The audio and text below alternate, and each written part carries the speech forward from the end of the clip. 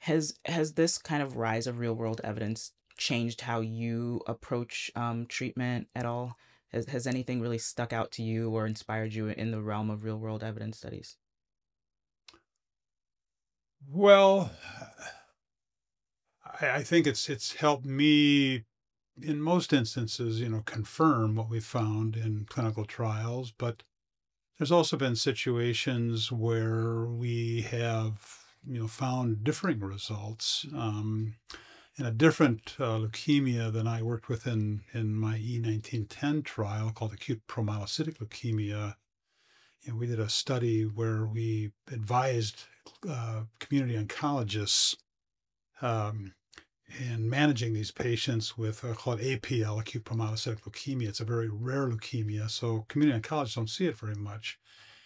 And a lot of the patients that we managed on that study, they came from the community and were not, we didn't have specific eligibility criteria. And those patients wouldn't have been included in a lot of the clinical trials that we saw. And there's an early death rate with APL, unfortunately, that is not taken into account in clinical trials. So that was an area where that was real eye-opening, Mm.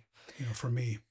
Yeah, let's talk a little bit about measurable residual disease assessment. That's becoming more central to risk stratification and management in ALL. For example, how do you integrate MRD results into your treatment decisions, and are there challenges? What are the challenges? Because I'm sure there are in standardizing MRD testing across institutions.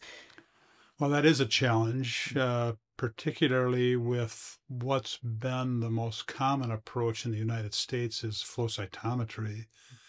And that isn't, in adults, not well standardized across different adult populations. Each institution has their own assay, and they haven't frequently been compared one to another. Our pediatric colleagues have done a much better job with that. There are basically two labs in the United States, one on the West Coast, one on the East Coast, that do the MRD testing by flow cytometry for the children's oncology group. So they've standardized that assay.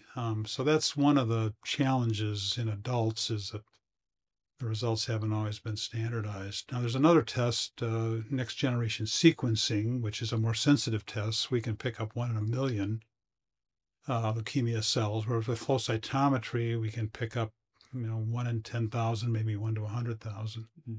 And that assay, it's actually that this NGS MRD assay has been, it's commercialized. So there's one company that does it in the United States. And so they've got it standardized. And that's actually becoming the gold standard, given its increased sensitivity and its ability to be standardized. But it does require getting a sample from the patient at diagnosis. And that can be from a bone marrow slide, so it doesn't have to be the day they have their diagnosis, but that sometimes can be a challenge. Mhm.